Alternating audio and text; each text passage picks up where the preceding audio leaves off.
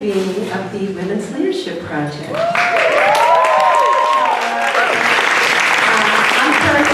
the Artistic Director of A.C.T, and if you haven't, how many people have never been in this space? So this is the Strand. This is our amazing new performance venue. It was a porn theater. In a very complicated neighborhood, and many people helped to resurrect it as this big red clown nose of a space. Okay, it has this gorgeous space, it has an amazing flexible space upstairs, it has a great lobby, it has a great loading dock. You're going to be meeting in some corner of this building at some point during the course of the day. So I would be remiss, because I always have to start this way, to thank the woman who actually made this building happen, who's our board chair, Nancy Livingston, and she's here somewhere.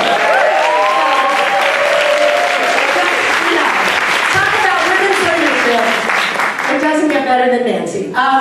So we're here today to convene, to converse, how you move the dial about what we trust in leadership.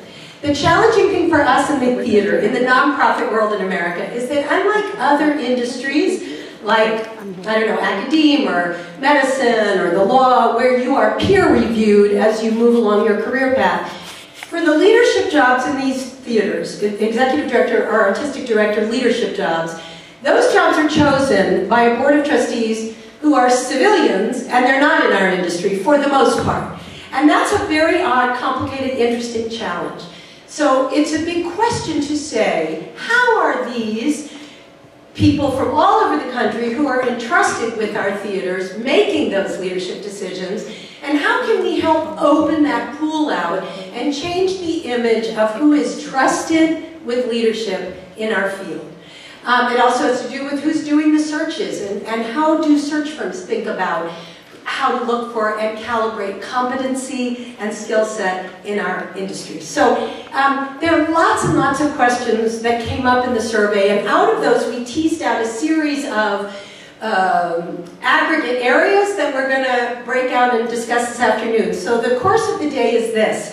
Sumru and Annika from Wellesley are going to present their research, which is completely fascinating, and don't get dispirited because there's, light at the end of the tunnel and action to be taken. Then this amazing group of women is going to have just a brief response in each of their own areas to what they've heard. We'll open this out to you all to share thoughts, questions that you hope for the day, or responses you have. Then we get to eat lunch. And then we're going to break into groups to talk about, to try and tease out areas, mentorship, skills building, childcare work balance, board advocacy, visioning leadership in different ways, to share thoughts. And what our hope is for these afternoon sessions is, if you're an expert in one of these areas, bring your best practices, bring what you know, share with us links that we can go to learn more, bring your best questions, and out of this, we're going to collect an email list. We're not assuming you all want to opt in unless you do, because we don't want to violate your privacy and just take your email. But if you want to stay part of this dialogue, it starts this morning with HowlRound. We're blessing you from out of far because they're live streaming this. Let's all do it. Working with HowlRound has been an incredible gift. They've been amazingly supportive of this, and they're live streaming this session all morning. So to those of you watching from other places, we hope you will also join and be part of the conversation. And then we will, it is our hope at the end of the day, even though it is a room full of genius women who could solve anything, we're not going to solve all of this today, but what we're all hoping, is that enough specific sparks have been lit that people will take corners of this that matter to them, stay in their aggregate, and run with it. We are sophisticated enough as business people, theater makers, artists, board members, collaborators, to figure out how to do that, how to move the dial on the things that we most care about. So we've all been to a lot of conferences where there's great talk and it ends today. So our conversation has to not end today. It has to keep going in very specific, tangible ways. There are many outlets to help make this happen. Theater has great service organizations around the country. There are lots of people here from areas outside the theater that can help us learn best practices in their field. So that's sort of the goal of today. And I just want to say about our team, this conference, this convening happened because of 3 women at A.C.T. Bethany Herron, Rose Ozer, and Michelle Washington.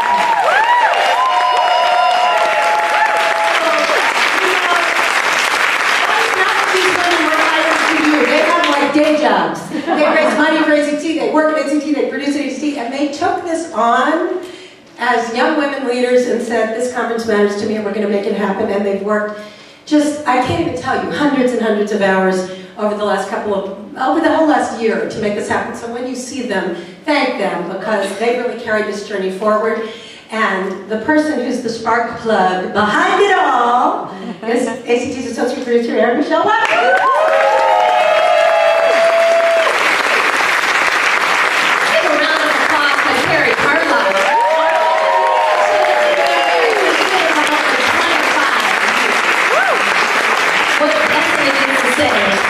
To be here today. So I just want to know, how do y'all feel today? About being here. Let's see how much noise we can make in the Strand today on 1, 2, 3. Thank you to our panelists, to our rock star researchers. Thank you so much for doing this for us.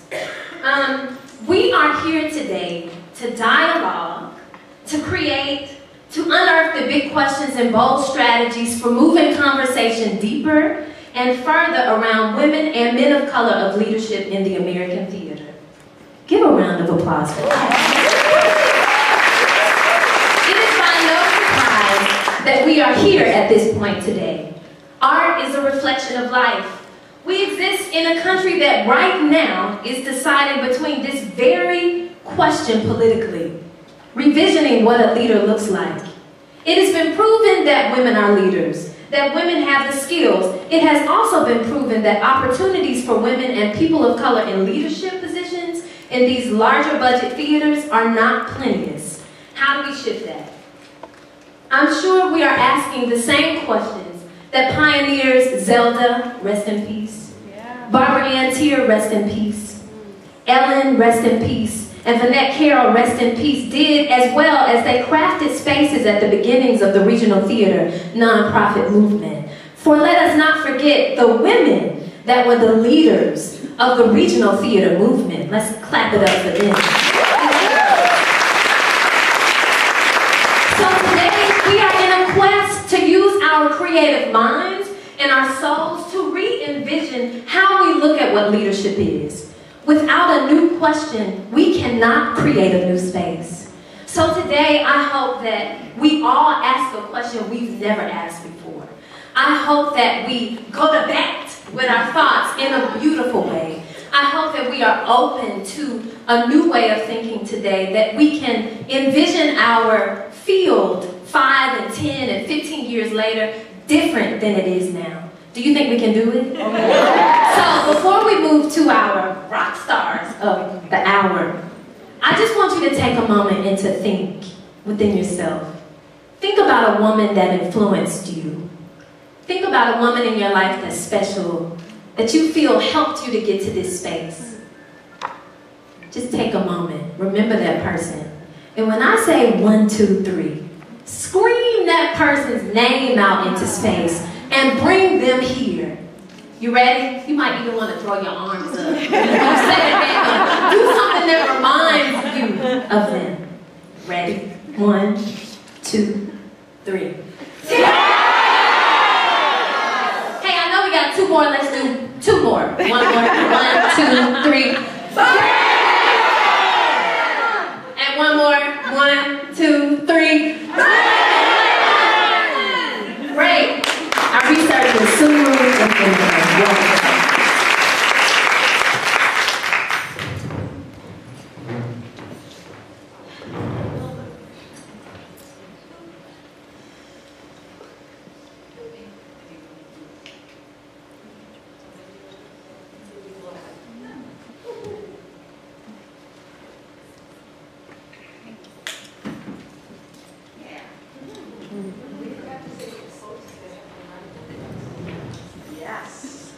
The quotes that you've been reading on the screen as you were sitting down were shared with us anonymously by the people we interviewed, and some of you are in this room, and you may recognize your own words. It's our privilege to know who you are, but we will, as we promised, never share who said what.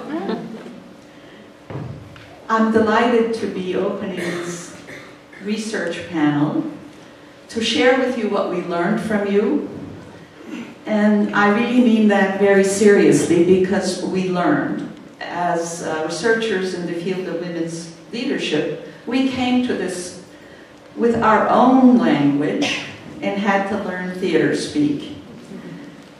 We didn't know the difference between what a producer does and what is a production director's job. You know, in English, those two words sound so much alike. But we had to learn. And we had many wonderful teachers. Some of you are in this room. Thank you for being patient with us. Some of you couldn't be here and said, break a leg.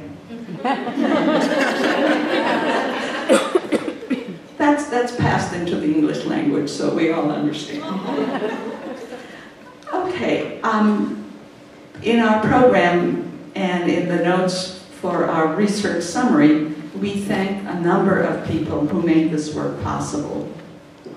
And that includes not only the people who thought it would be a good idea to do the work, Carrie and Ellen, but their boards that supported, the board members that supported this as a good idea, including Nancy, who's sitting here, who was extremely helpful.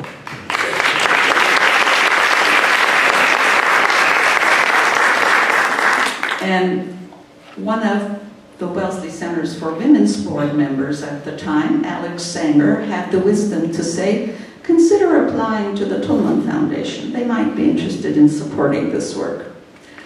And we did, and they were very generous, as was the Valentine Foundation. And then our home institution, Wellesley Centers for Women, also pitched in with money for dissemination, which we are very grateful for.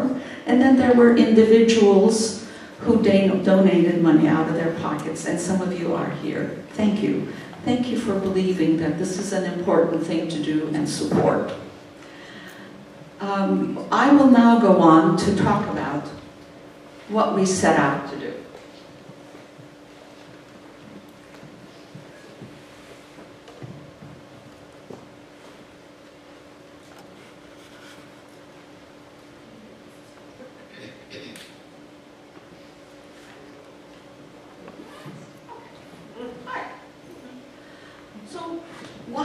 So few women in leadership positions in the LORT member theaters. So let's just stop right there. As social science researchers, when we study a topic, we need to know what we learn, to whom it will apply. It is always important from the point of view of making generalizations to have a sample that's well defined. And the LORT membership theaters became our sample because it was easy to understand, well known, and defined. And as Carrie said, this is not about studying LORT. It's about studying individual theaters that were members of LORT. The scope was diversity, defined as gender and race and ethnicity, which leaves out the full range of human potential. And in terms of gender, we worked with the gender binary, male-female, knowing full well that gender expression can take many, many forms, and other forms of identification that influence a person's chances, exposure to discrimination, did not become a focus of this particular research because we needed to focus on a large enough group that we could do statistical analyses on. So we left out physical ability, we left out sexual orientation, we left out immigration status, a whole lot of Sexual orientation, did I mention that? Gender expression definitely left out. Class, even though we couldn't ignore class when it was really well mentioned, and you will see it in our words. Okay, so this is what we focused on. Why are there so few women, and what can be done about it?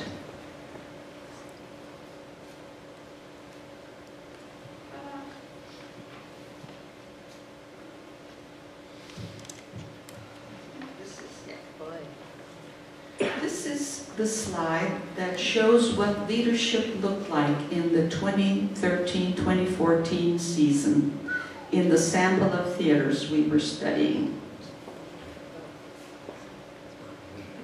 A moment of silence.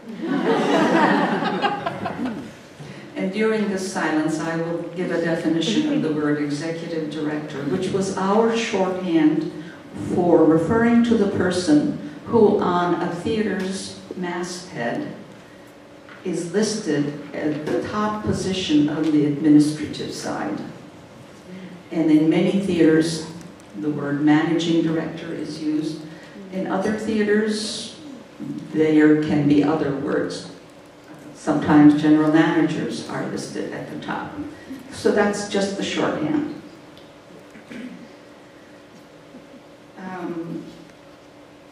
When our task had been to understand why women are not leading theaters, our focus on finding only one woman of color in any leadership position on the artistic or the executive side said to us, we have to look at what's going on with race and ethnicity. So to the extent that our data allowed it, we will be presenting information about that as well. So in another way of looking at it, this is what the field of leadership looks like.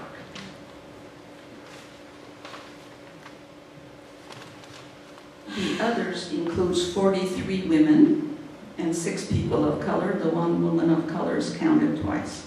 That's why it adds up to 48 instead of 49.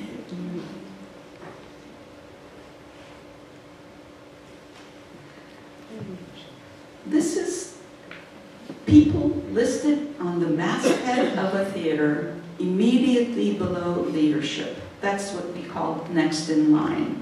People refer to this as pathway. Many different words can be used. We thought that this could be the solution to the problem.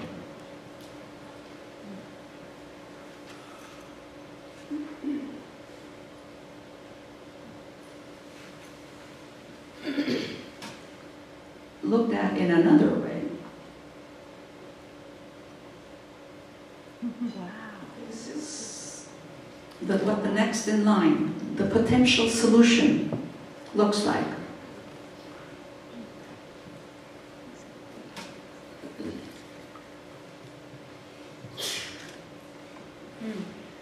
Putting it all together, we say that there is a clear, unadulterated glass ceiling problem facing women in general.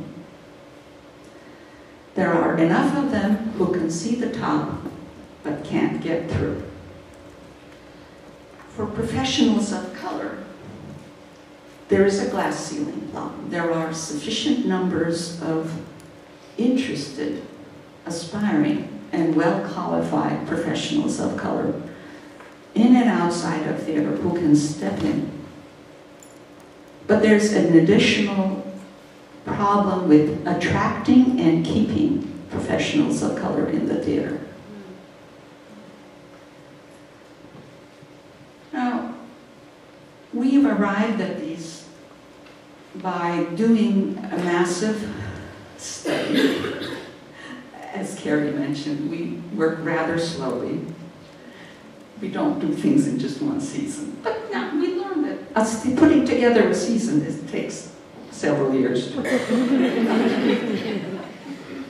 We started out having conversations with about 30 people who were well placed in the world of theater, inside and outside of LORT, about what goes on. What are the important issues? And our conversations with these wonderful, generous people continued throughout the years that we did this work.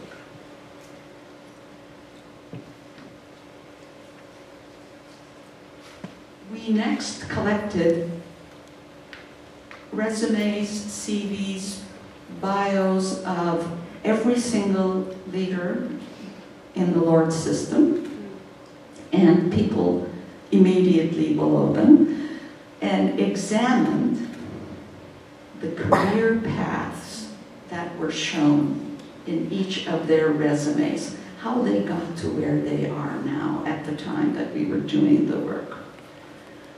About 300 of these resumes were analyzed. We then conducted 2 surveys. Laura Penn, thank you very much, who just said, yes, of course, you can survey our membership. We sent out a survey to about 1,500 members, director members of SDC. Some of you in this room answered our survey, thank you. And the response rate we received is higher than anything else we've seen. You get surveys, don't you, all the time? I do. I say thank you, bye-bye. And about 40% answered. It gave us an incredible trove of information. And we also did a survey on the operational side. TCG shared with us email addresses of people who were in executive positions and immediately below those of theaters of 1 million or more. So we felt that by going to the membership organizations, we could step outside of the LORT system and look at the wider field of who is out there, who could possibly tell us how one crafts a career toward leadership. And not that everybody is going to do that. There are reasons why. And if they had ever tried to get a leadership position, why they think it didn't work. And we also asked the people who were leaders, why do you think you got selected? Give us some of the reasons that you felt were important.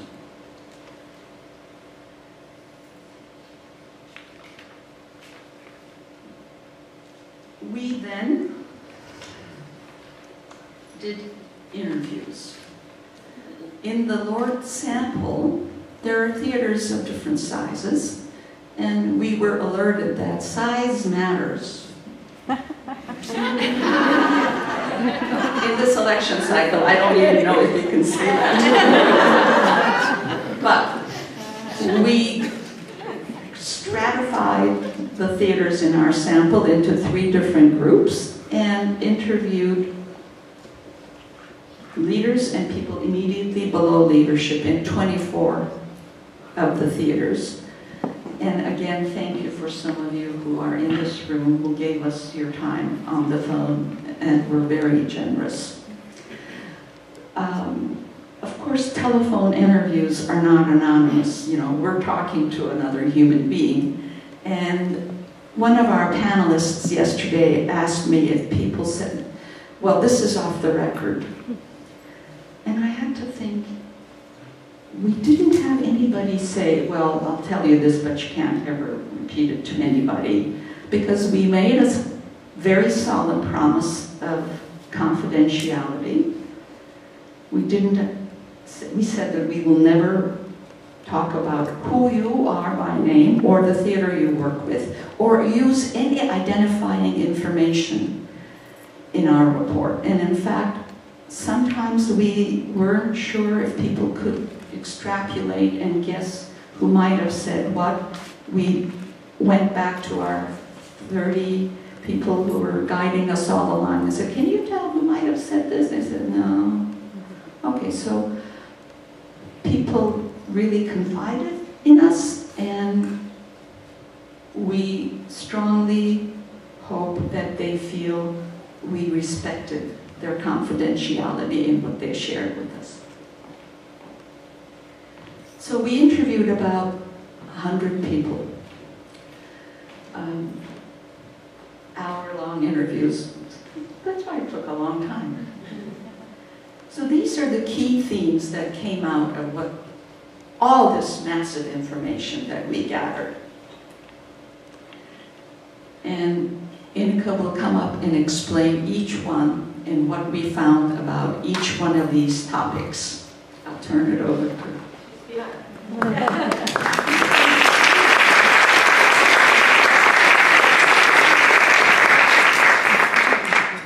Thank you, Summer. I always feel much quieter after she speaks. So, after all that, I'm going to lower this data collection. We did a lot of reading and rereading and coding and recoding. And these are the findings that we would like to share with you. And if you could keep in the back of your mind, as we think through these, how each of these elements affect or can affect whether somebody, male, female, person of color or not, makes it to the top, if that is what their aspiration is. So we're going to start with familiarity and trust. When we studied the career paths of the leaders in our sample, we found several trends that indicated how one group or another group was favored as they were selected or considered for selection by a board of a theater. We're going to look at each side, men and women, and we'll start on the men's side. As you saw in one of the slides before, because white men have been those leaders for many, many decades now, they have become the stereotype of what a leader looks like. So if you compare 68 versus 32%, that's a pretty big difference. So that image of what a leader is pretty ingrained in our minds. That's a familiarity. It translates into trust. Who you trust can be a leader of your theater. And it seems to favor the men. This is how we learned about this. Here are a few quotes of how people talked about it. It's hard to imagine what you haven't seen. So if you don't see many women on the top, it's hard to imagine. And if you see white male leadership models in other areas, especially if you're a board member and you come from a corporate environment, then that's what you are going to imagine. That's what familiar is. What is familiar to you, that's what you will trust. Or what you are comfortable with in the other quote.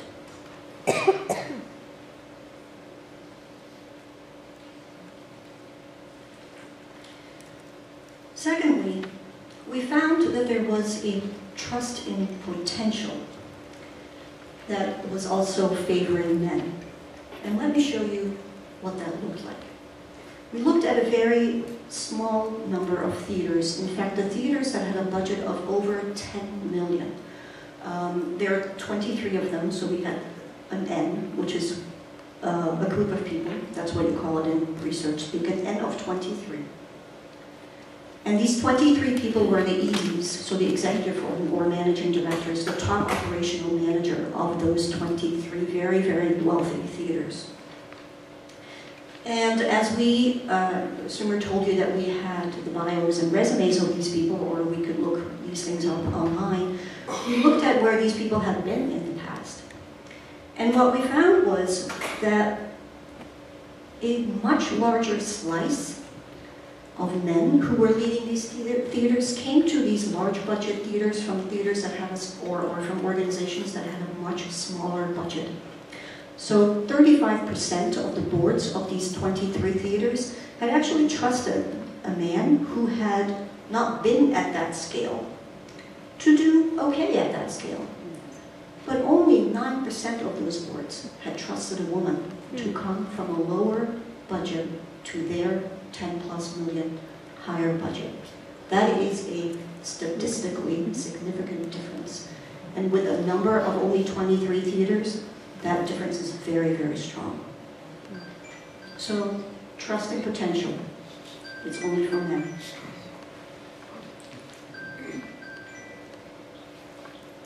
A third way that men have been privileged is by having founding experience. More men have founding experience as leaders in LORT on the artistic side, this is, than women. As you probably all know, founding a theater, you do everything. You do soup to nuts, right? That's what we say.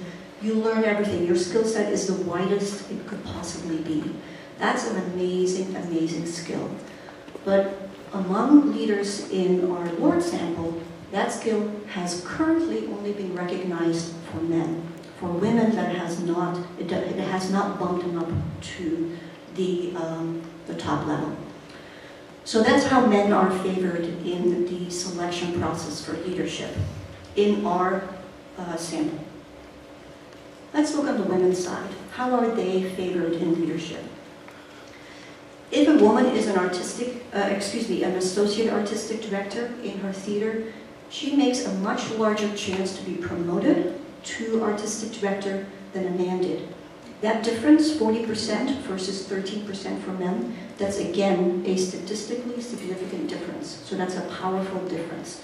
So a woman, when she is very familiar because she has held a position at the theater before, she makes a much larger chance to become the leader than the man does. So this is how we heard about that. That quote that you see up there is from a board member who was part of a search committee where a woman was promoted from associate artistic director to artistic director. And we saw that with other women in our sample. This is where I have to stop, though, with what favors women. This is the only way that women in our sample are favored for leadership. Now, this was our sample, so this was all of the regional samples in our theater. Let's look at how it works outside of the LORT theaters. So as Sumru mentioned, we did a survey with about 1,000 directors across the country. It's a very sizable number, and we were very happy with that. Thank you if you're here in the room and you took our survey.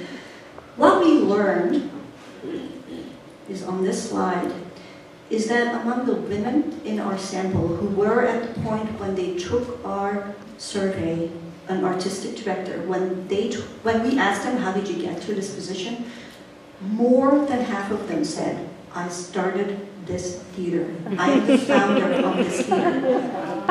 More than half. That's again, with the men, that difference is again statistically significant. So women do not get selected. They have to make their own leadership spot. Remember where we talked about founding a theater, how for men, founding a theater has been helping them to get, on that second step, how it's favoring them. Even though we have that many women founders, as we see here across the country, that founding experience has not been recognized yet as a really important, wonderful skill set of women across the country to make it to an artistic position within our sample theaters. So, here's our food for thought. If you're in the room, what can you do about this? Something's going on here. It's called the implicit bias. We talk about this in every arena of our lives, right? You are all familiar with that. How can you learn about implicit bias? You can do surveys, anonymous surveys among all the employees of your theater and ask about it. And if it's anonymous, people will speak up, but then please learn about it. Keep it in mind. The other thing, we've been talking about doing things fast and doing things slowly. If you do things more slowly, you pause and reflect. You can think about your decisions. You can reflect on your decisions and make sure they don't reflect any stereotypes or any elements of familiarity why you took a particular decision.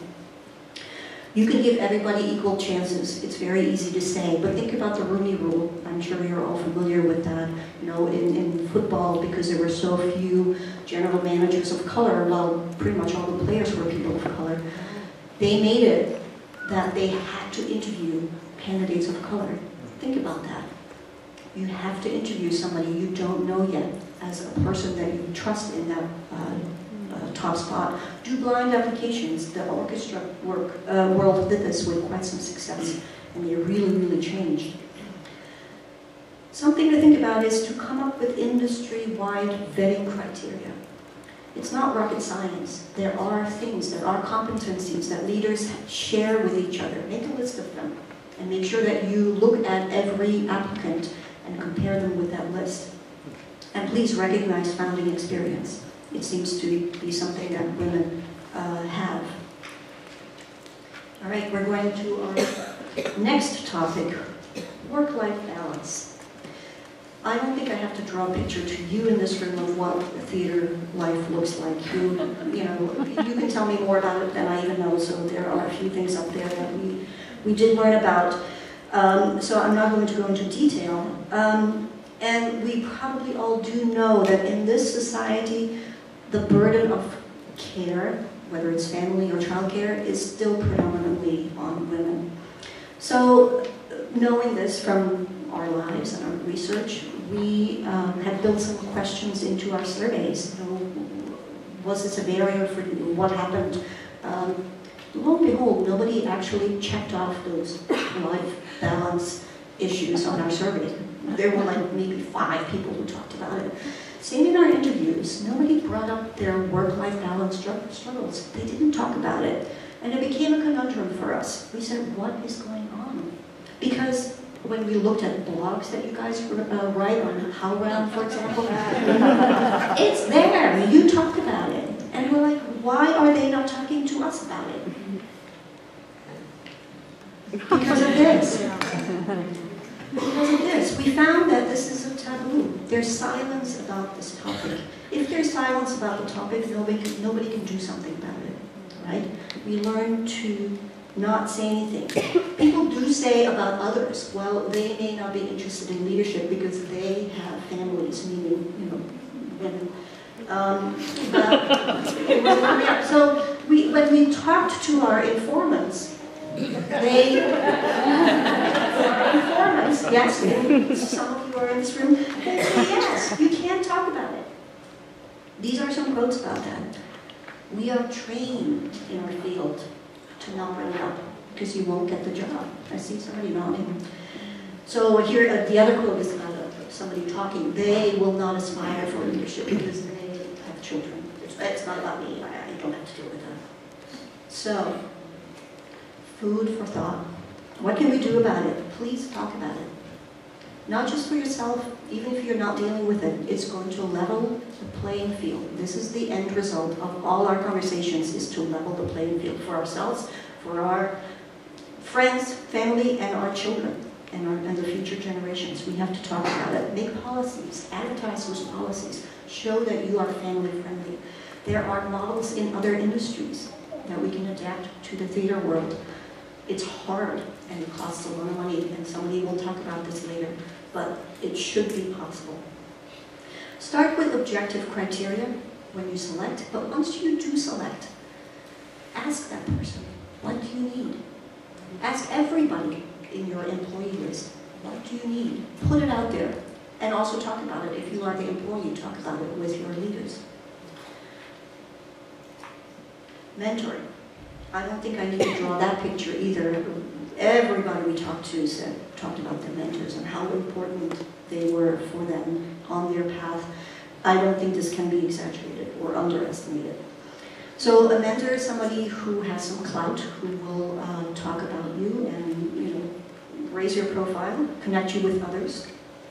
And when we talked to women and people of color, they often said, I want to find a mentor who's like me. So reflect on who can be their mentor. If the leadership looks a particular way but doesn't look like you, that might be a barrier for you in order to actually get the mentoring you need to make it to the top. So it can be a disadvantage. Here's how we heard about this. You know, women looking for female mentors. People of color looking for other people of color who they can talk to about the struggles that they sometimes have, whether it's about childcare, whether it's about racial tensions, whether it's about class issues, if going to school is hard for you, or if doing that other unpaid internship is going to be hard for you, who can you talk to who looks like you, who has gone through there? More particularly, and I'm going to rush through this a little bit, if you are a mentor in this room, and if you're mentoring an artist or an executive, these are the particular skills or the areas of mentorship that people who are aspiring for leadership are looking for. In our final report, which will be out sometime this year, you will get many, many more details about why these particular things are important for people to learn. But you can see fundraising is there for everybody, directing widely beyond who you look like. What we heard sometimes from people of color was, I'm asked to direct the playwright of color play, but I'm not asked to direct Shakespeare. I need to direct Shakespeare as well, or another classic. So those are the particular skills that those aspiring leaders need. So here's a little bit more food for thought. Please promote others. Please promote others with search firms, with board members, on your own or another theater. Talk about their strengths. Invite those aspiring leaders to be exposed to other departments in your theater. Sometimes it can be very hard, because the departments can be siloed. Take them to board meetings. Let them see what goes on there. Let them learn. Let them learn every step of the way. Do that fundraising. Involve them in that fundraising, and talk about career development. Sometimes people told us, it really is unclear to me what a career path looks like in this industry. So talk about it. This is a very dull subject, affordability, right? I don't think I ever knew about any field where so many people talked about unpaid internship or low pay. It is absolutely stunning, but it speaks to your passion, right? So, as you can see in those quotes, it's hard to afford a theater life. But if we want to move toward diversity, we're going to have to address the financial burden of career development for aspiring leaders. Graduate school is hard to attain sometimes. It's not cheap, although there are many, many supports for that, but it's not straightforward sometimes. So affordability is important. So very, very quickly, think about creating, and there are already wonderful training programs, but they need to be expanded. More people are interested, more people need that support. Master's programs are amazing. They don't just teach you skills, but they put you in contact with lots and lots and lots of people. So those are the elements that those trainings programs could pick up. And then you have to kind of start questioning that, not getting paid for what you do. Please question that. I know it's not easy, and we all probably do it, but as an industry, we need to start addressing that. This is my last slide, and I always feel I want to pause here, and let's read that quote. The worst thing any artist of color could do right now would be take an artistic directorship at an institution that is not a good fit and fail. Because every failure, for one, is one that everyone pays for 10 years. That was a very, very powerful statement for us. So this is about culture fit, right? This is about a predominant culture and a non-predominant culture trying to work together. When you try to get to that culture fit, you have to put yourself on the same level. It takes a lot of work. That's work that needs to be done prior to bringing a person into a situation where they could possibly fail because the culture is not ready for them. Because otherwise they will not be seen as holding that formal authority. So both in the training, give people formal authority, even if they're not part of your dominant culture. Make them see, and then your theater could be ready for the next step. Thank you.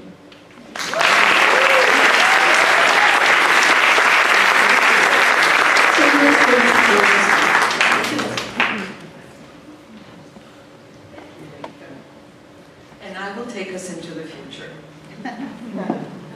The theater for tomorrow must address the issue of leadership. What should leadership in theaters look like? Is the model that we have right now the best way to prepare for tomorrow?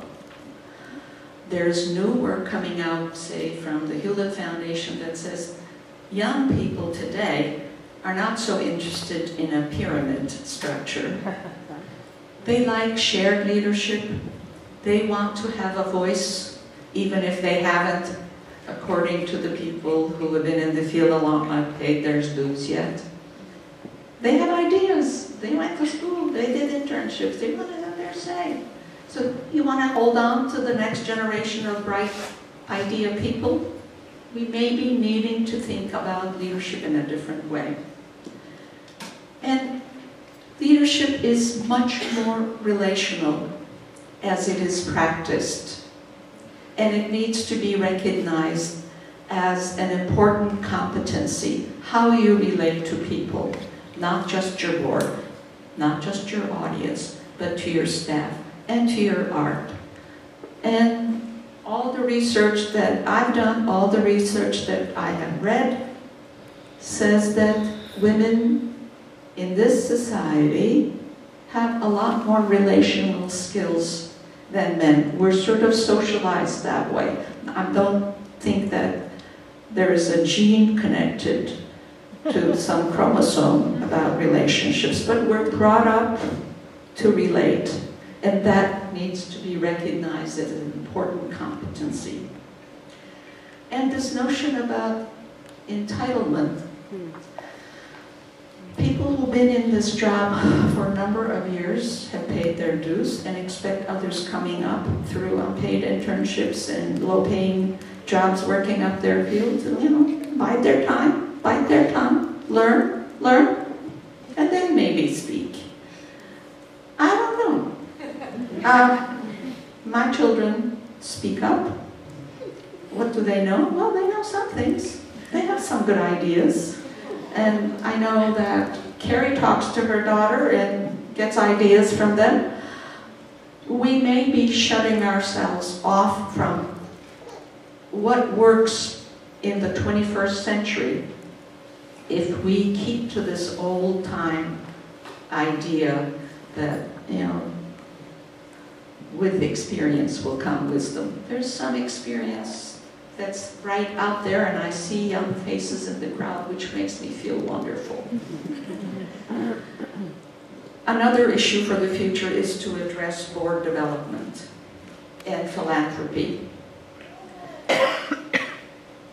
The current leaders in philanthropy came of age when art education was part of the educational system. It's not there now. Art is not part of the 3 R's that the testing-based educational system is focusing on. The next generation of philanthropists who will be filling these board seats don't really have an idea what makes an art organization survive and thrive. So going forward, board development is going to be a very important topic. And after all, audience development is where it's at. And I give myself as an example of, you know, I'm one of the examples. I have subscriptions in many theaters. My children don't, even though I started taking them at a young age. Maybe too young, I don't know. Well, I'm not the only one who failed. The audience is got to change. You know, I will be soon not going to the theater anymore because I won't be alive that much longer. Who's going to replace me?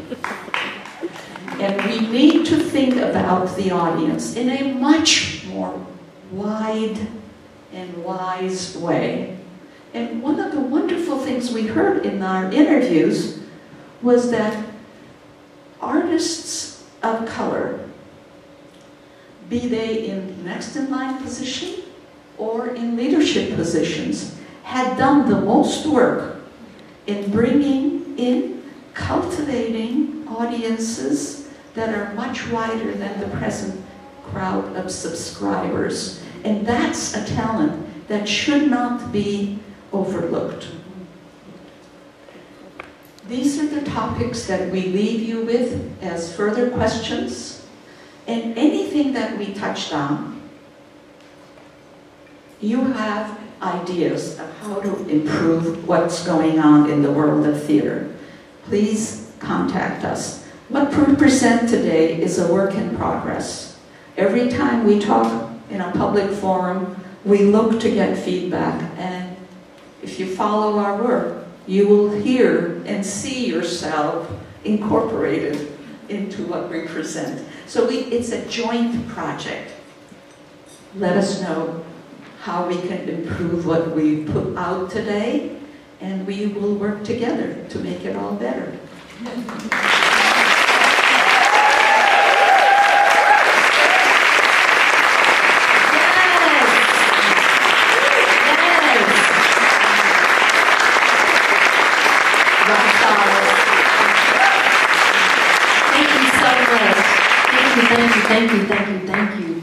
Thank you so much. So I know we have a lot of responses and questions. We have a few responses to give here. So I just want to give people in the audience just 30 seconds to look at the person next to you and talk just for a second about how you are feeling after hearing this research. Yeah, one big question you had, a strategy that came up, an aha, as Carrie just said, that you had.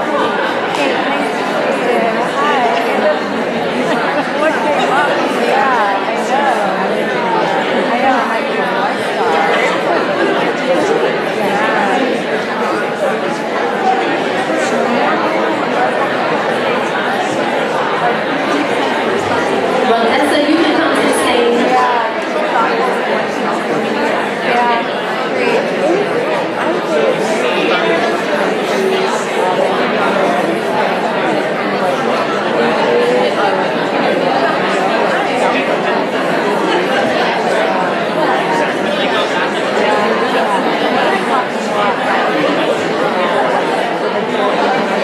Okay, just let me know, and you can text me too. No, we'll be done probably around 12:15 at the latest. We're supposed to be done at 12, but 15 minutes just in case. Awesome. All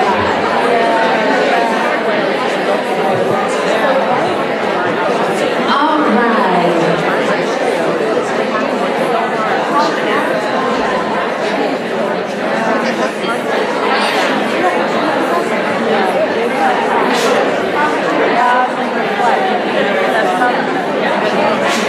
No, we didn't have an SD. We don't have an SD card. So we're going to have some responses from the stage. On the camera. But And then we're going to come to the audience, and we're going to hear your thoughts, big questions, responses. And it's 2 mics right in the center here for you all. So we're going to start with Sima Suko, who is the new Deputy Artistic Director at Arena Stage.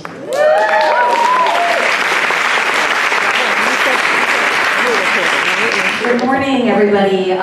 Thank you so much for this research. It is powerful, potent, and even as I sit here, I've read the research several times, and even as I sit here and hear it again, I find myself feeling pulled in 2 directions of feeling both reflected and empowered, but I also find I feel deeply sad about it as well.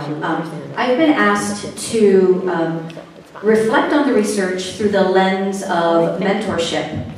And I think that's because I've been the beneficiary of some tremendously impactful mentorship opportunities I've had many mentors. Some are sitting in the audience today. But for the sake of this discussion, I'll be speaking about two mentorship opportunities that weren't just mentors, but were sponsorships. And these were places where my mentor opened the door. Didn't just mentor, but sponsored me up. And that was Sheldon Epps, artistic director at the Pasadena Playhouse, with whom I had begun what I call drive-by mentorship in 2011, where I'd meet with him once a quarter. And he then hired me in 2014 as his associate artistic director. And then Molly Smith, artistic director at Arena Stage, with whom I had a formalized mentorship through the incredible TCG Leadership U grant opportunity, and who recently hired me as deputy artistic director at Arena Stage. So as I reflect on those two mentorship turned sponsorship opportunities, a lot of times people ask me, how'd you get that job? And because in neither of these cases did I ask them for a job. They called me up with the opportunity, but that's because we had this robust mentorship in place. So I've been trying to think about and dissect those mentorships, and I've come up with sort of three commonalities of them that led to this sponsorship opportunity. The first is timing. That with both of these individuals, when we met, when we entered into a mentorship together, they were ready in their careers to be tremendous mentors and to create space. And then I was also ready to be mentored. I had already founded a company and spent many years trying to prove myself. I was ready to improve. So the timing was right in both of those cases. The second thing was mutuality in these mentorships. And what I mean by that is, while the mentorship may have started with mentor and mentee, over time it shifted and we became peers. And I'll maybe share one story. Through the Leadership U opportunity at TCG while I was at Arena Stage, one of the questions that was on my mind that I told Molly was, to LORT or not to LORT? That was the question. That I had founded a theater company. I was wondering, do I want to stay at my theater company or do I want to shift to a LORT? Underneath that question was, do I have anything to offer a LORT? And could I survive in a LORT structure? So at my theater company I had founded, we had created a couple of methodologies, consensus organizing for theater, which is an artistic methodology rooted in community organizing and audience development, and the Green Theater Choices Toolkit, which was about greening our theater industry. So in my mentorship with Molly, I said I wanted to test these out and see if they can live in a LORT structure. So she sponsored me into a meeting with Edgar, the executive director. We presented these ideas. He said, oh, what a great idea. They sponsored me into senior staff. We presented these ideas. They then sponsored me into their own departments, which gave me the space to be able to test out these ideas. The conclusions we came to together were that, yes, to LORT, that I had something to offer a LORT, and I could find a way to navigate a complex organization, though I was coming from a small organization I had founded. So that's what I mean about mutuality. I had something to offer in these mentorships that shifted the power dynamic. The third commonality that I've identified is in these mentorships was vulnerability. That with both these mentors, I was able to be openly self-critical about my own work safely. And I'll share one story. In my drive-by mentorships with Sheldon Epps, I would drive up from San Diego once a quarter. We'd have lunch, and I'd talk about what was going on at Mo'olelo Performing Arts Company. He'd talk about what's going on at Pasadena Playhouse. And these were very nice gatherings. But I remember after about, I think it might have been the third one, he asked me, how's it going? And I said, you know, I just completed a production and it really didn't go as well as I would have liked it to go. And he said, why? And I said, well, I was thinking about the rehearsal room, and I think maybe I micromanaged my lead actor. I saw him sitting across from me in lunch shift from leaning back to leaning forward. And he said, okay, let's talk more about that. And we started dissecting this, and all of a sudden we became two artists who are peers, willing to be vulnerable with one another about our work. And I felt that as a tremendous turning point in our relationship. So as I reflect on the research through this lens of mentorship, for me, again, these mentorships that then turned into sponsorships, the commonalities were the right time, a sense of mutuality, and vulnerability, safe vulnerability. So that's it. Thank you.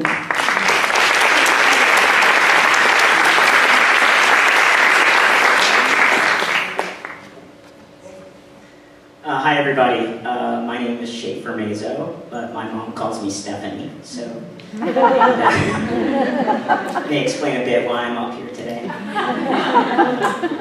I've been asked to respond to the research through the lens of intersectionality and the complexity of diversity.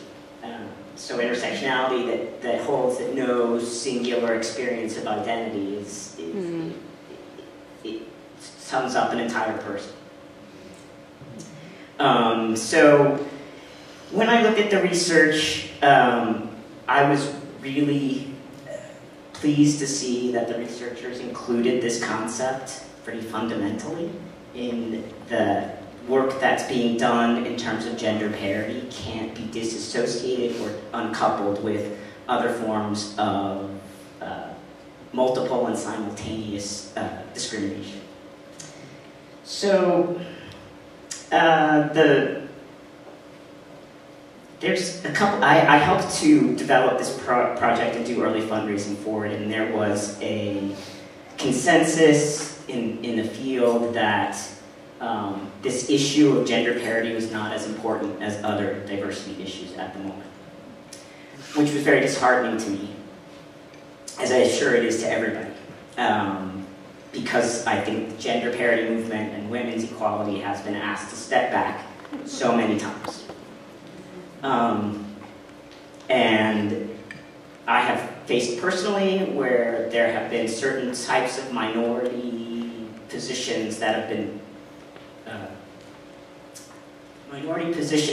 been put in a hierarchy of importance, which I think is just not useful to anybody and doesn't promote genuine, authentic inclusion and equity. So what I take from this is that with all of these steps that we can make to improve the day-to-day circumstances that would make gender parity possible, we also need to parallel that with examination of what bias and unconscious bias is. So in my particular perspective, I've been very privileged to have the career that I have, to have been given opportunities that I have, which is ultimately and completely tied to my education, my socioeconomic status, and circumstances of my birth. I acknowledge that, but not all women look the same. Is what I want to say. Womanhood is not a singular experience. And to that also, gender in the 21st century is a different complexity than it was in the 20th century. So that I believe firmly that fight for, that feminism is not about preferencing one gender over another. It's about eliminating discrimination based on gender and gender presentation. It does not match.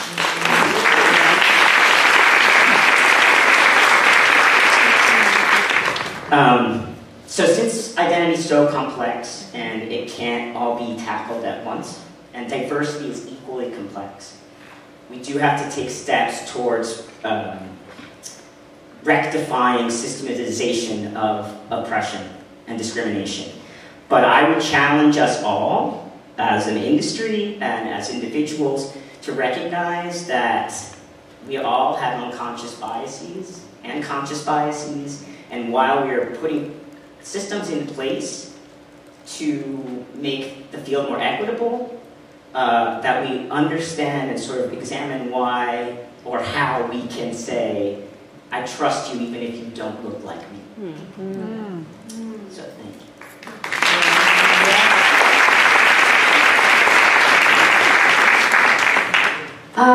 Wow.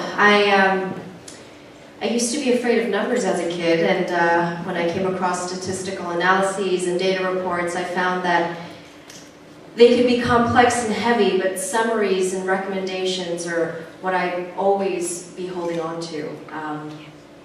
What excited me most about this report were the recommendations, because I'd been experiencing firsthand some things in motion at the inside of an institution like TCG, but also seeing that there's clearly so much more work to be had.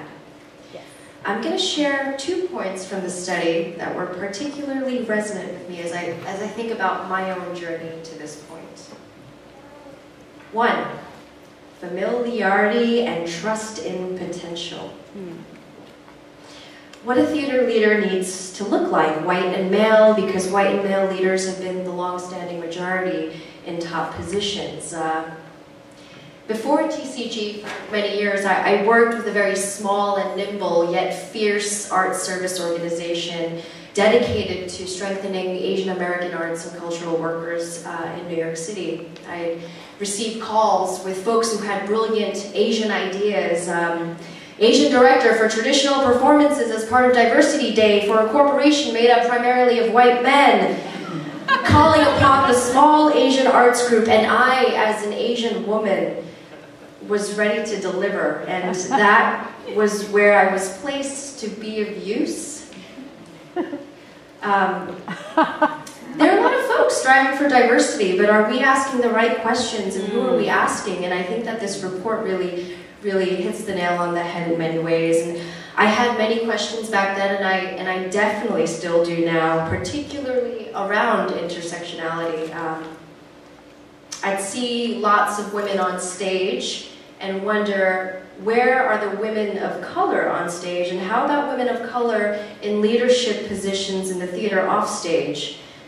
On my personal path to leadership roles, I learned that I had to be nimble with what I had. When I didn't see myself in spaces, I tried to create my own pathway to access and look to community. I looked to folks who understood and were invested in making change beyond just diversity for the sake of looking like the next big thing or something that was cool. Right.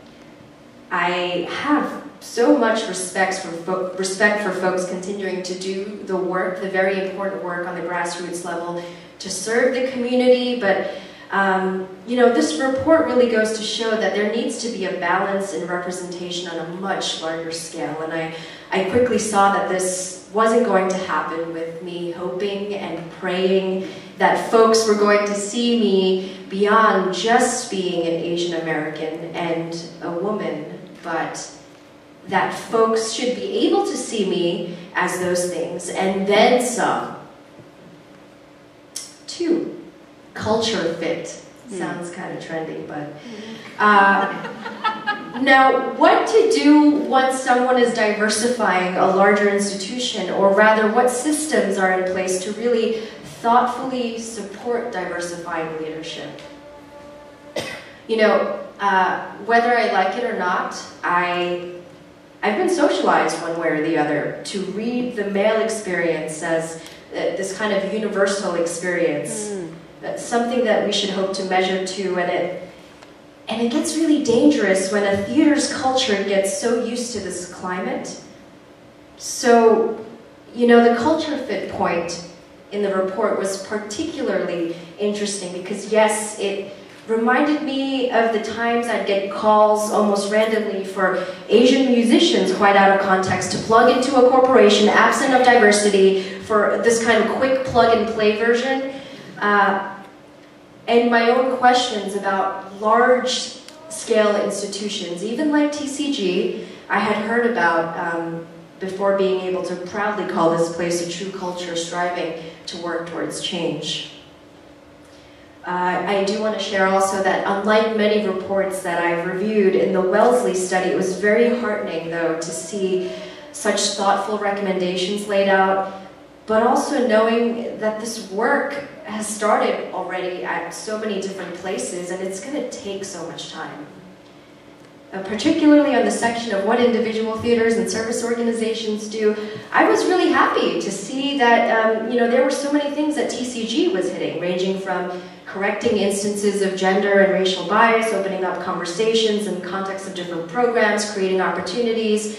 But that's just one institution when this report covers so many theaters. So just to share on an institutional end, some of the things that TCG is currently doing to hit things on the gender parity note. A lot of our major decisions are focused around this: grant-making, publications, choosing speakers for conferences, American theater, and our continued research on gender parity. At the intersection sections within our national conferences on gender parity. And this is the key, I think, for TCG. We have sessions like Men for Gender Justice sessions. I think it's important for women to support women, but male allies are just as important in different cases. Another thing for TCG in particular, through the work of the Equity, Diversity, and Inclusion Institute, is thinking beyond gender binary, particularly in building analysis, including trans and gender non-conforming identities. I think that's really key.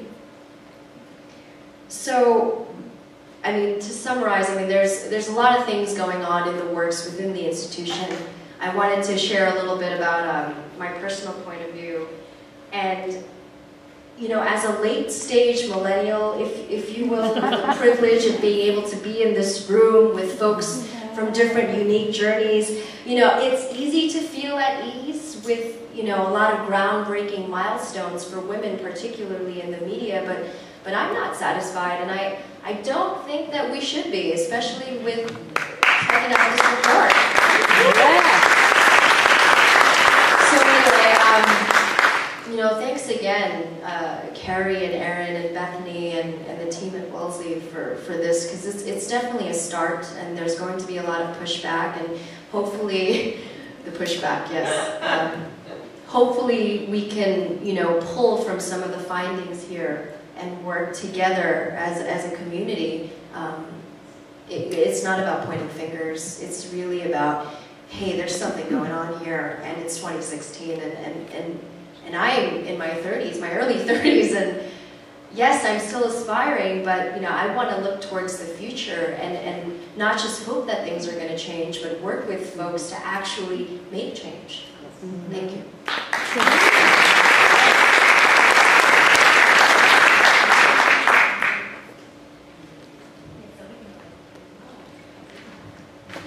Hi, everyone. I'm Annie Kaufman. I'm a freelance director and a board member of SDC. I live in New York City. And I agree that I also read the report over and over again, but sitting in this room with all of you and hearing you guys sort of go through it live has sort of sent my, sent me a little bit reeling. And I feel like there's something that you guys brought up that sort of, I'm sort of like shifting what I was going to talk about, so this might be a little all over the place, so I apologize for that. Well, first of all, I just want to say, Zelda's name has been brought up several times today, and what's lovely about being in this room with all of you is I don't really know many of you. So the story that I'm about to tell, I've told a lot of people, but not to you guys. So, so I'm gonna say this. I'm a little bit late to the party about being outraged at the statistics of women in the theater. And one of the reasons that is when I graduated from UCSD, got my MFA there in directing, and I returned to New York City, and I had an interview with Zelda. I was interviewing for a job with MFA actors doing a Shaw piece, and she took me through, this interview, and at one point she asked me, she said, so, how's it going? How's it going now that you're back from graduate school? And I said, yeah, it's okay, it's hard being a woman director. And she just looked at me. And she said, what? And I said, you know, it's hard being a woman director. She's like, well, you know, and I felt like I didn't get the job, okay? I did not get the job. But I thought the sort of takeaway for me at that point was, wow, right, I'm talking to this woman who's basically responsible for regional theater and the nonprofit movement. So she started in, what, the 50s, you know, at a time when all sorts of things were against us and more, you know. And I think she even translated Russian documents in the World War II. Okay, so this is a woman who, like, and here I am, you know, a debutante from Phoenix, Arizona, coming and, you know, saying this to her. So anyway, I learned. I thought, okay, this is a great lesson. I'm going to put my head down and I'm going to do my work, and I'm not going to talk about being a woman. And I'm going to, and hopefully recognition and jobs will come because of my good work, etc. So I did. I put my head down, and I did my work, and yeah, I mean, you know, it worked. It worked for a while, and then I lifted my head, you know, up from the grindstone a few years ago, and looked around and thought, like, here I am, still here I am in this position, and because I had my nose to the grindstone for so long, I didn't realize that, you know, everyone else had sort of advanced, people of not my gender. So, and so I thought to myself, right, isn't this crazy that Zelda Fitchandler basically built the house, right, that we're all living in, and we are not running it yet. I mean, we are not actually, and there are rooms that I'm not even allowed into, and there are rooms that I don't even know exist. There are opportunities that I don't even know exist. So that was a sort of wake-up call to me. Anyway, so I'm here sort of talking about, I think alternative definitions of leadership, because I, for one, and I've had many conversations with the people up here, and I don't want to be an artistic director of a LORT theater, of any theater at the moment. It's frightening to me, or frightening is I feel it feels claustrophobic to me, and you know, to be sort of tied to a theater. I really love my freelance life. It's a hard life, but I like my freedom. And so I ask myself, what is leadership then? What does leadership look like then in this, you know, if it's not to be a leader of a theater? And I've been pondering this over the past few years, and I think a leader is someone who takes responsibility for a community, for their betterment, for their well-being, and for the cultivation, right? So that can mean many things. And around that time, I joined the SDC board, and with the amazing leadership of Laura Penn, whom we've already mentioned today. That is an organization for directors and choreographers. It's basically like a grassroots activist organization helping directors with visibility and diversity and promotion. And I know it sounds crazy, but directors in this country have a very different kind of recognition than they do in other countries. This is a playwrights nation, and it should be. Playwrights are incredibly important, but I think that, you know, we are also artists in our own right. So that is something that we are promoting. And something that you guys were talking about in terms of leadership and the kind of mystery surrounding how does one become a leader in this, you know, in this field. And I think that part of the issue in the theater is we're so in love with our own mystery, and we're so in love with protecting the rehearsal room and the magic that happens in the rehearsal room, and no one's allowed in, and so I think that's kind of extended to the practices of how we, you know, rise to leadership, or what leadership means, etc. And so I think by being part of the SDC, what I'm sort of interested in, and what SDC I think is interested in, is sort of making transparent what it is that we do. That it's not, it's not a secret society. That, you know, that we are artists, and that is, you know, I don't know, special or whatever, but let's not also not overuse that term in a way that cuts us off from transparency. And that's with everything, with identity and with diversity, etc. So I think that is the form of leadership that I am taking at this moment. All right.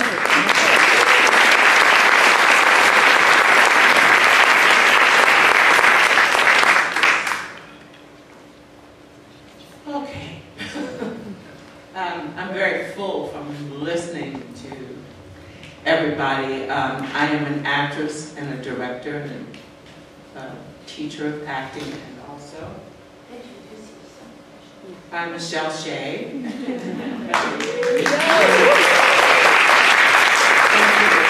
And also a healer, and I'm including that because I got a Fox Foundation grant to study the connection between healing and acting for the purpose of knowing more than just falling into the power of what we do. I wanted to know what was it energetically that could allow me as a performer, us as a performer, to connect more deeply with the hearts of the audience, because for me, being an artist, especially an artist of color, had to do with people seeing each other in ways they could not see each other in 9-to-5 reality, and hopefully dissolving some of the issues that separate us from the huge humanity that we're all a part of. And I firmly believe in what we do as an amazing place to research what it means to be human, and through telling the stories that we live out of and creating meaning together, we confront in a community as an audience the questions that face us about the phenomenon of being alive. And within this construct, it made me study many things, and it invited me to many opportunities, one of which was to work as a leadership presence coach in a 5-year program at Goddard Space Center at NASA for leadership development called Leadership Alchemy, which put me in the cauldron of what it means to be a leader, when of course I wasn't thinking of myself that way.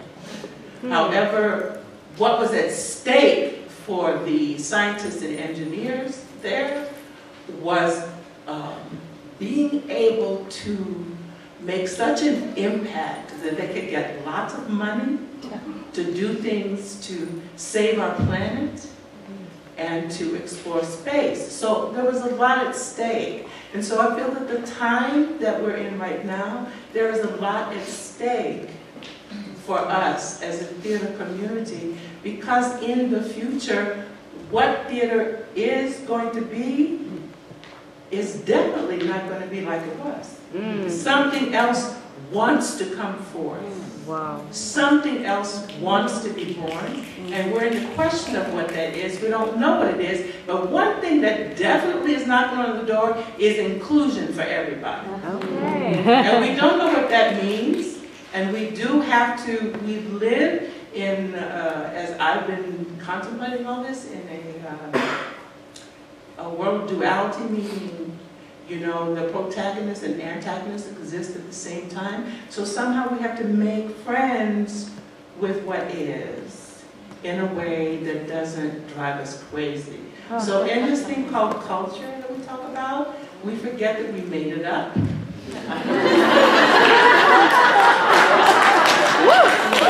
It's the way we do things.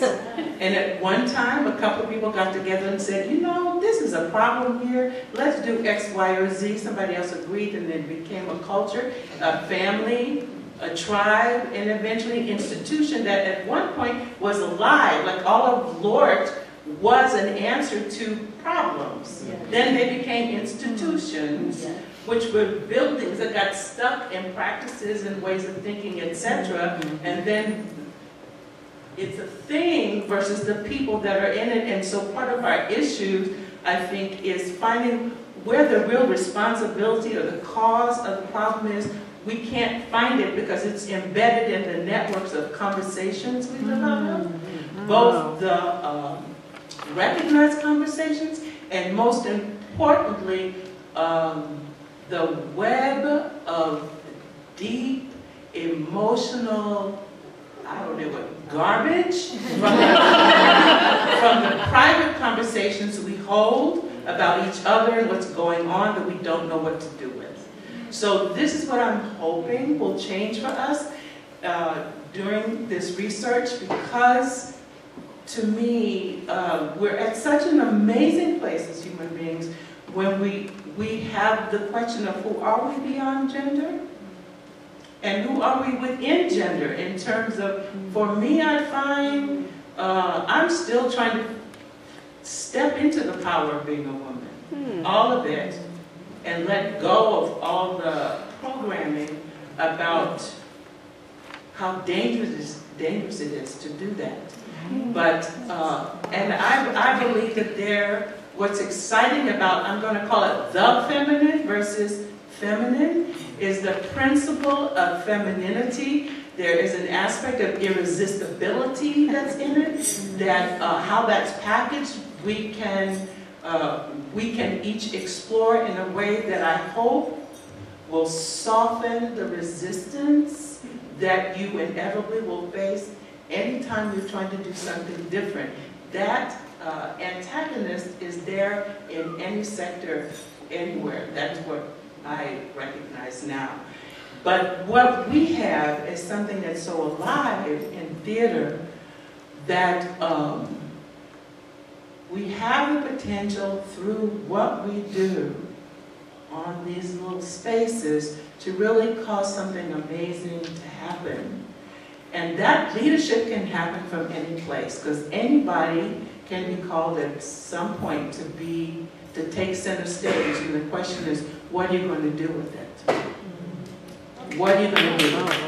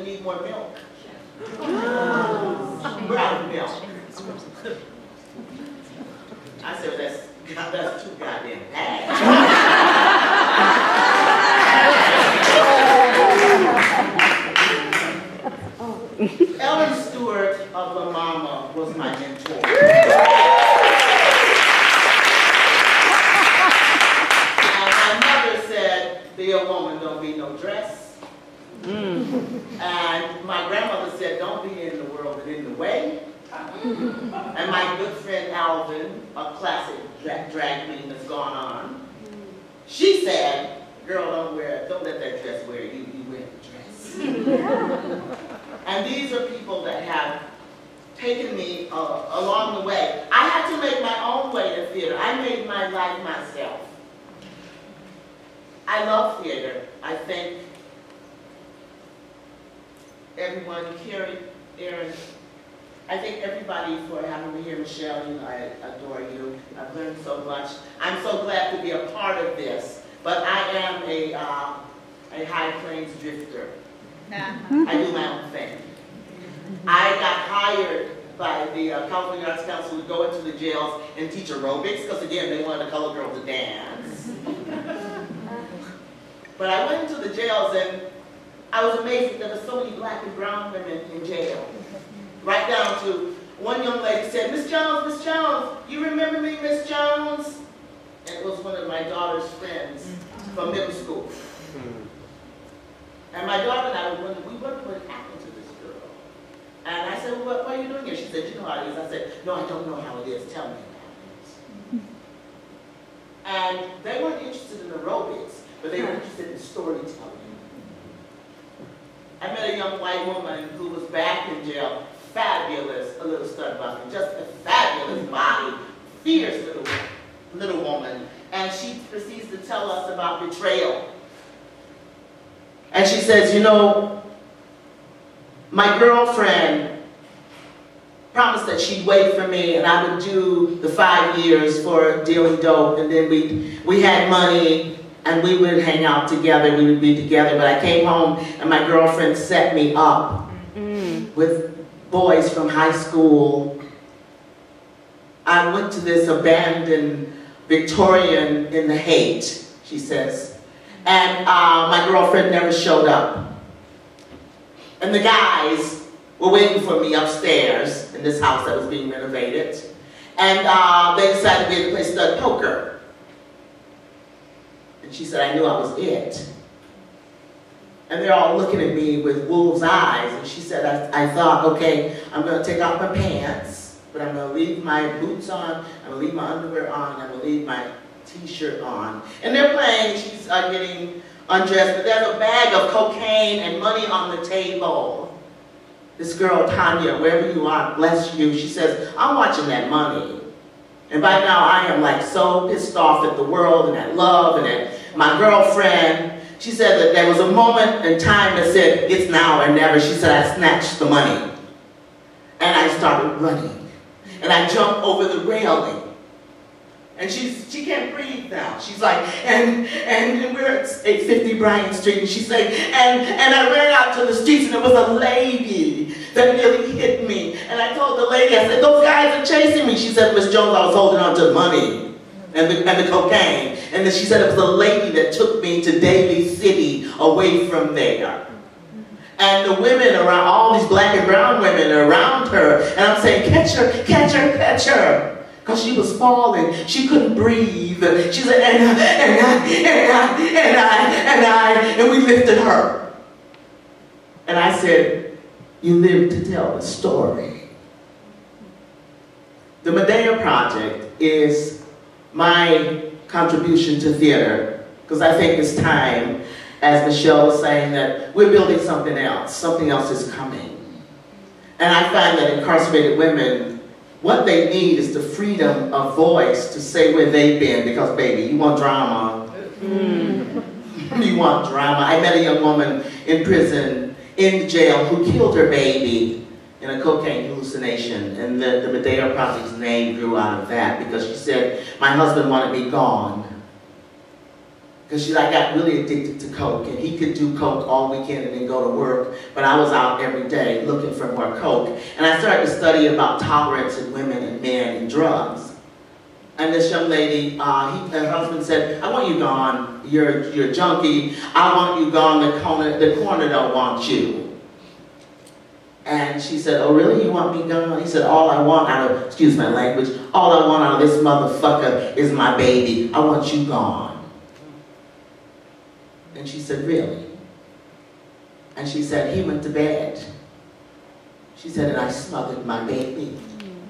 I smothered that baby because that's what I could do. And I'm thinking Medea, you know? I mean, it's like, whoa, this is Medea at the highest order. And so she would say to me, I'm not going to the gym. I'm waiting to die. I'm going to heaven because only God can judge me. And the stories started happening.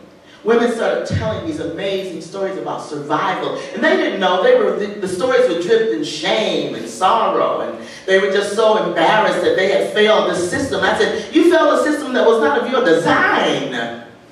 And as I sat here this morning, listening to men versus women in legitimate theater, it's the same old bullshit.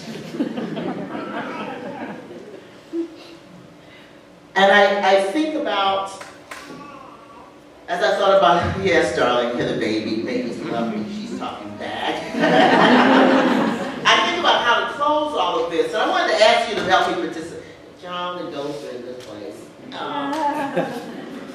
I wanted to think about how could we close this session. And I want to say that I've been doing this now for almost 50 years, theater with incarcerated women. I've been doing theater around the world. I have a theater company in Africa. Medea in Africa. I am working with UC Medical Center as an artist, working with women who are dealing with trauma and living with HIV. And it's something called Performance as Medicine.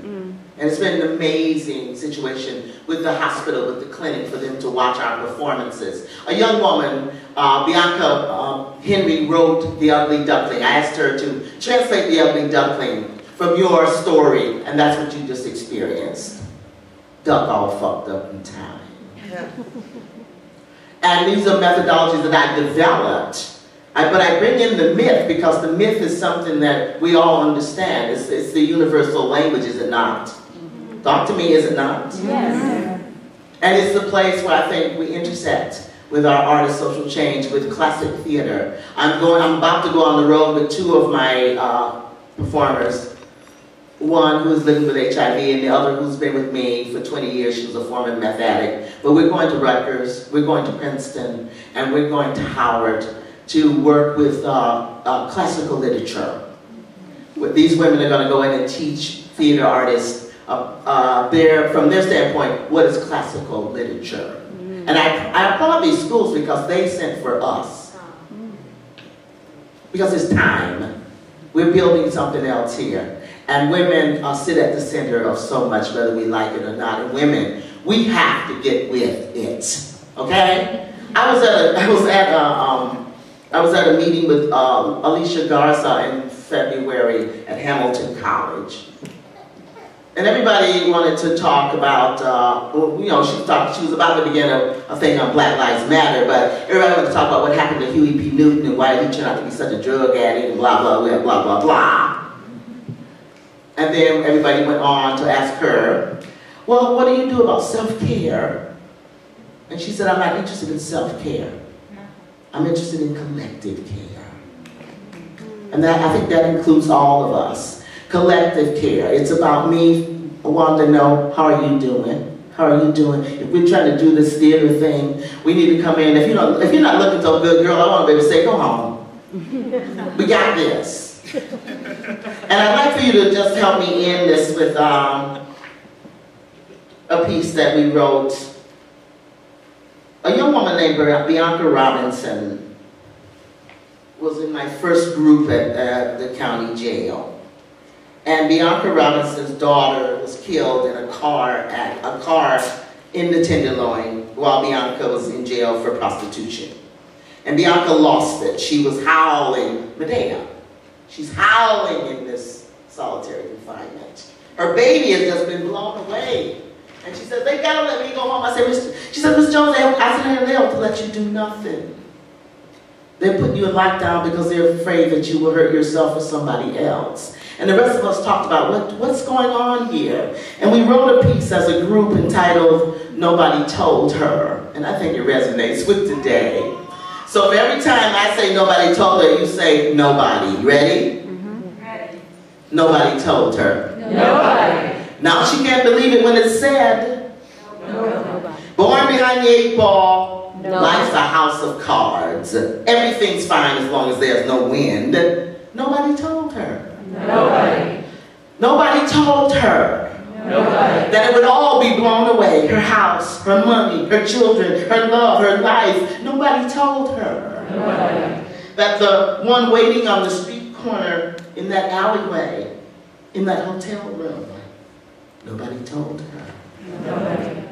That she's the one who loses it all. Nobody told her that not much was expected of her. You got it. And therefore she doesn't have to hope for much. Nobody told her that she's getting on that train, in that car, and she's caught in the traffic. And what is this destination? West Highway, Ellison Taylor, Cap Street, Subic Bay. Nobody told her.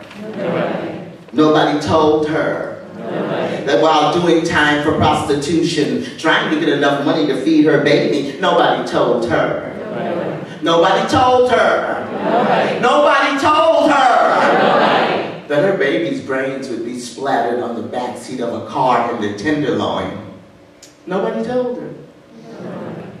Nobody told her. So how in the hell could she know? Nobody told her. Nobody. Thank you very much.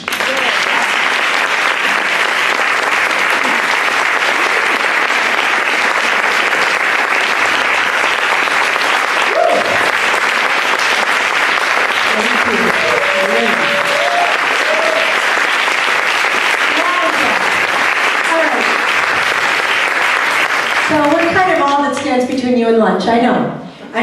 But we have just a couple of minutes, and I thought if there are any sort of burning things in the room or specific thoughts to put forward as we think about our breakout sessions in the afternoon, we would love to hear them.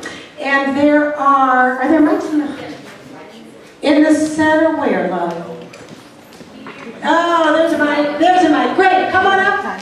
If you want to share something, that would be wonderful. And where's Madam Rachel? Rachel is the Managing Director of Theater Bay Area, which is our local service organization for those of you who are not from the Bay Area. So, and she was part of our think tank on this. And so I really want to thank Rachel and Brad. Oh, Martha is also a huge part of our think tank. Where's Martha? Martha Richards. Is Kay Yun, who's a trustee of A.C.T, who has been invaluable to this.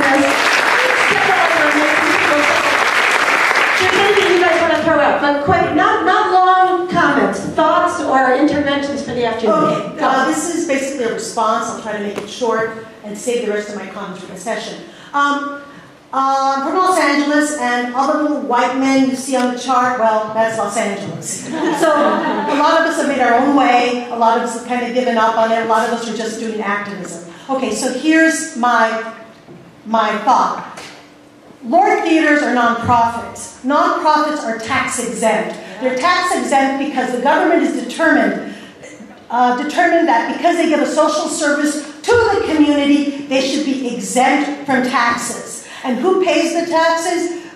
The people. In Los Angeles, people of color are the majority. We're paying taxes. We are not represented. All right, now, 2 weeks ago, Hilda Solis, a Latina, basically changed the face of the Music Center board. It's 50% now people of color. Hilda Solis, a woman of color. And now there's 2 plays, Latino, people of color in the season. I don't think that's ever happened before. So as we go into the sessions, I think we can't forget, this is a nonprofit.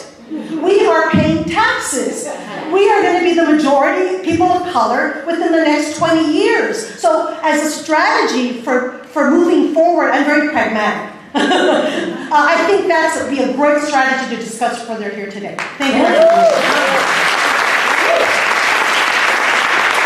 Hi, good afternoon. My name is Mia Fairweather. I'm an actress and writer. Thank you for holding this space for all of us. I think one of the things that stood out to me was the notion of having to earn your space. And I feel like, as an actor and writer, It's very interesting in where you can get your stories from, but when you want to share it, the questions that people ask is, have you been a playwright? Which, in my case, as an actor, I had to write my own monologues to give voice to the things I wanted to say. So in many ways, I felt like that's me writing. However, I'm not in a formal program, which I felt was very limiting in the way people saw who can write plays and content that could be for theater. The other thing, as Ms. Rodessa Jones just shared, I'm from New York. Recently, I lived in Los Angeles the last 2 years. I moved to the Bay 3 months ago. The interesting thing is in LA, the place I felt most comfortable is Skid Row. It wasn't theater. It wasn't anywhere else, because that's where the stories are. That's where the vulnerability is. So as far as experience and who gets to tell stories, there are so many people in those communities who are homeless, who are artists, who are individuals with stories, but oftentimes aren't given the space to share them. So I think in some of the change, I mean, some of, as part of the younger generation, I guess, of this movement is being inclusive in where you seek the talent that can potentially have the content to bring in the audiences, because there's a lot of people, friends of mine, where we're more interested. I want you to save this for your breakout session. Okay, no. I'm just saying, just looking for where inclusion and where that, where the stories can come from versus what looks good on a resume and what's quantifiable, because that doesn't always bring in the new stories. Save your juice. Just throw out your... Right. Yeah. So my name is Layla Miranda-Bastardo. I'm a former board member for the Playwright Center of San Francisco, former executive director for Wellesley West Productions, and soon to be announced artistic director for another theater company. I'm speaking from the experience of smaller theaters, which in this community there are hundreds of us, and we are struggling a lot. So my 4 thoughts that I had quickly were cost of being in leadership in a small theater company means paying out of pocket. So a lot of us that are in those leadership positions, we pay hundreds, thousands of dollars into making our productions happen because we don't get funding. The second thing that I want to talk about was peer mentorship. So there aren't a lot of opportunities for those mentorship. I find that in a lot of ways we end up finding peer mentors, so you're learning as you go, and I think that that's an important aspect of mentorship. And then the second thing was that, though I'm not a founder, in those smaller theater companies, that skill set is still there, doing everything from marketing and website development, through fundraising, through everything, so I'd just like those things to also be discussed. And then the last thing was, as a comment/question, in terms of personal familiarity, where we're talking about that was the one area that women had advantage. One of the quotes up there said that cited, well, because of recommendations, et cetera, et cetera. In the converse of that, does that mean that the men had less favorable recommendations? Good question, thank you. Good morning, my name is Emily Murase. I work for Mayor Ed Lee as head of the San Francisco Department on the Status of Women. And this field is very new to me, but the issues are not. And I just wanted to offer 2 potential resources. One is we've created the San Francisco Gender Equality Principles Initiative. We've talked to architects, we've talked to advertising, creative directors. The issues are very similar. So it's at www.genderprinciples.org with very granular level interventions that folks might want to think about. Secondly, one strategy that we found very successful is to throw down a challenge to major corporations to increase the number of women in leadership all throughout the corporation to adopt some of these granular level interventions. So I recommend that as a potential strategy. Thank you for coming. On the lines of potential strategy, my name is Kristen Vangenhoven. I'm the artistic director of WHAM Theater in the beautiful Berkshires of Western Massachusetts, one of those founders who does everything. And as this idea has been brewing over the last few days that I've been talking about with a few people, in order to reframe the future of leadership, I think a Leadership Institute Summit is in order. So I think we should keep our eyes open, you should all keep your eyes open for something that really addresses the nuts and bolts of the skills that have been addressed in this report as a beginning, as a next strategy, as an action move, as a Berkshire Leadership Summit for aspiring women leaders. So I put it out there, so now I'll make it happen. Hi, I want to second that about skills building. I think that that's so important and something else that we're really interested in working on in Theater Bay Area. But what I want to ask and kind of throw to you is a question about resources and cost, because that's certainly something that's come up a lot in our conversations. And really, where's the funding? Where's the funding for the study? Where's the funding for next steps? Yeah. You are the goddess of that. Yeah. So I know it always comes down to nickels and dimes. So hold on, I'm going to answer this because it's really important that we hear this. And that those of you who can make something happen, keep making it happen. We started the study with zero. We went to the Toulmin Foundation. I hope Alex is listening on this HowlRound because Toulmin led it. The Valentine Foundation led this. Lots of individual people on our Indiegogo led it. We were determined to really support a long-term research deep dive and to make this convening free. So we are still $30,000 away from the goal that we need to complete this research. And all of you listening out there, if this is important to you, figure out a way to help us match this and get this done. It will get done because it's fierce. And once it gets done, that $30,000, then what we want to do is convene a wider discussion among funders who care about this, about where those priorities are and how we can direct resources towards some of these granular things that could get supported in the American theater in the future. So, 30,000. Thanks, Rachel. Okay. Final three, go ahead. Hi, I'm Julie Phelps. I'm the Artistic Director of Counterpulse. One thing that came to mind to me today while I was listening, and also some of the provocations from the panelists around building something new, was looking towards where women have leadership and how women have leadership, not only looking towards the places where men have leadership and how women can aspire to attain that type of leadership. And I think it would be an interesting complement to today's study to look at how women are actually taking leadership in the arts field and how we can learn from what's coming from that leadership. Instead of just saying, oh, you're not the ED, you're not the AD, therefore there is no leadership, because I don't believe that's true. It's not my experience. So how are we taking leadership is something I want to discuss in the breakouts today. I'm Omi Jones, and I'm an artist scholar, and I want to say first that this is just fabulous, having this experience, and to all the people who made this possible. Two quick things. One, to underscore the need for more study, so that now I know I need to go on the Indiegogo campaign and put in some money, and will encourage people to do that. Because it's one of many very important things that came up. Will those women who appear to be next in line to be ADs or EDs, do they want it? And 5 years from now, will they have gotten that? So a follow-up study, I think, is really important. The second thing, very quickly, I think it's important to note the variety of presentational styles that were a part of this gathering, because changing the skin color, changing the genitalia of leadership does not guarantee a change in the aesthetic, does not change diversity in the ways that some of us wanted. But the presentations here suggested the kind of variety that I mean when I say diversity. So I want to thank people for that.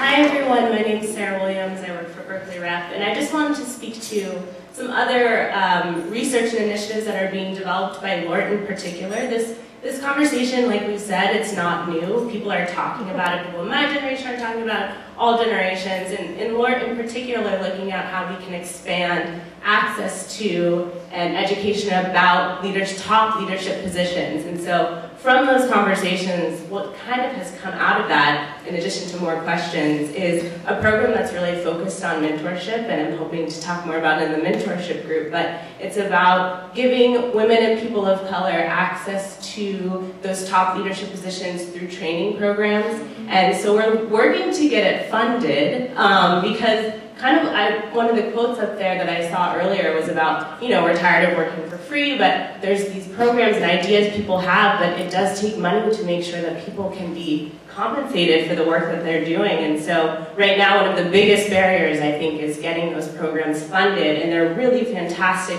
ideas, and we all want them to happen, but we can't just make them happen out of thin air. So something to think about as we talk this afternoon. Thank you.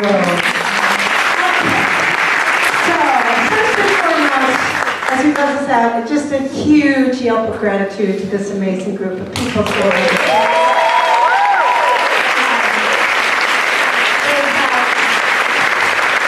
been around like a long time. time, and it's amazing to hear. So, if you're just here for this morning, we thank you from the bottom of our hearts for coming. Spread the word and keep the conversation going. If you signed up to be part of a breakout session this afternoon, please, as you walk out of here, head on upstairs to a room that's called The Roof. Our EUFF, but it means up on the roof, for lunch, and then we will steer you towards your breakout session. So thank you to everybody. We'll see you up.